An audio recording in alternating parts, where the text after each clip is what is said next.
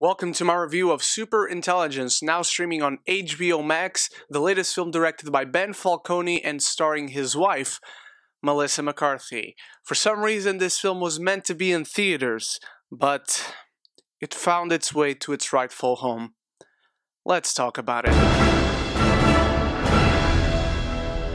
When an all-powerful superintelligence chooses to study average Carol Peters, the fate of the world hangs in the balance. When the AI basically decides to either enslave, destroy, or save humanity, it's up to Carol to prove that people are worth saving. And believe me, this film does love that sentence. People are worth saving. Now, before I crack on with my review, I want to know your thoughts on SuperIntelligence. I want to know if you loved it. If this is your favorite comedy of the year, I want to know that in the comments below, because that's the most important part, is for you to start the conversation. And also, if you're new here but you want to see more, please do click the subscribe button and share with your friends, have them join the conversation. And also, my merch is now available on Redbubble and TeePublic.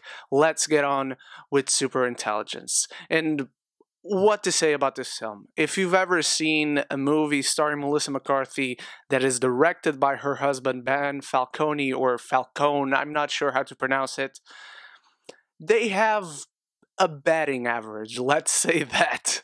This film, unfortunately, is not very different. One of the things that this film does better than the average Melissa McCarthy directed by Ben Falcone film is that her character this time is not unlikable. There's nothing particularly likable about her. The film went so far into making her average that she doesn't stand out even for us as audience members. Watching this film and following this character, there's nothing particularly special, rootable, or engaging about this character. There's not even anything that particularly compelling in the relationship she is chasing to get with Bobby Cannavale's character. Also, the two of them don't have that good chemistry. And the very idea of this film, and I'm sorry to get into that already, but there's barely anything to talk about in this film. The very idea of a superintelligence that is voiced by James Corden, because this character really loves James Corden, just has nothing to it. The whole thing feels like a joke that is already stale by the time it starts. There's a quick gag that the superintelligence changes voices to communicate with certain people. Brian Tyree Henry, who is the best part of this film, like, he's the one who got chuckles out of me. And the superintelligence for him is voiced by Octavia Spencer, and it's actually Octavia Spencer. And that's the thing that got a little bit of a chuckle, but he's seriously the standout in this film. He's Carol's best friend. He's the guy that gets in with the government when they're trying to stop the superintelligence.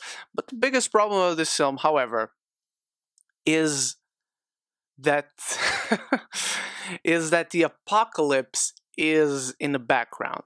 Quite literally, the apocalypse that is the big threat throughout this film is literally background noise. Now, I understand that the apocalypse is not the most relatable, compelling conflict you can have in a film. But look at every film, good or bad, that has the apocalypse in it.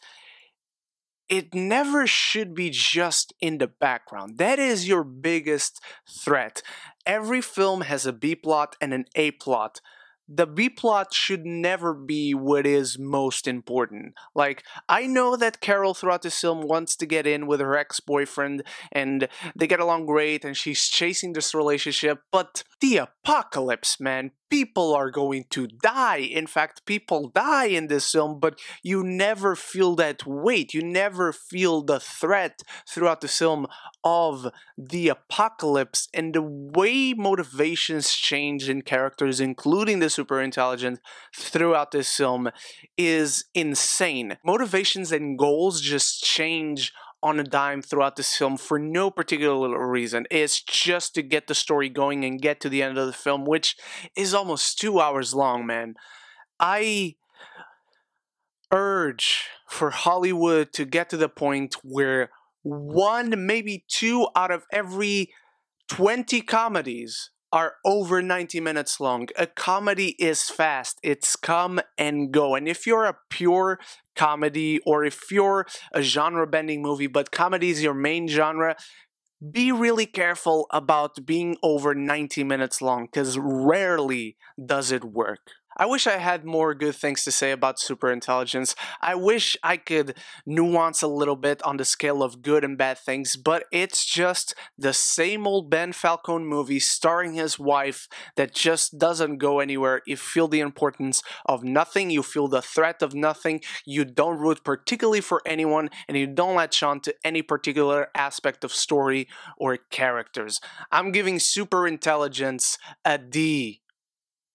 Now, what did you think of SuperIntelligence, my beautiful geekies? Did you enjoy it? Do you enjoy the team-ups of Melissa McCarthy and Ben Falcone? Let me know in the comments below, because I hope you do. I just really don't, and I've grown tired of their team-ups. I don't think their creative marriage really is working, and hasn't worked in a long time. So let me know all your thoughts in the comments below, and thank you so much for watching. You are the best. Stay tuned for many more reviews for Uncle Frank, Jungleland, and many others throughout this week. I have my review up for The Mandalorian Chapter 13, The Jedi, and also my early review, non-spoilers, for Mank, which is coming out on Netflix December 4th. So I hope to see you on those as well. And again, if you're new here but you like this review, click the subscribe button and share with your friends. Have them join you in the geeky community. And so until the next video, stay beautiful, stay geeky, but most importantly, above everything else, forever and always, love each other and love the movies.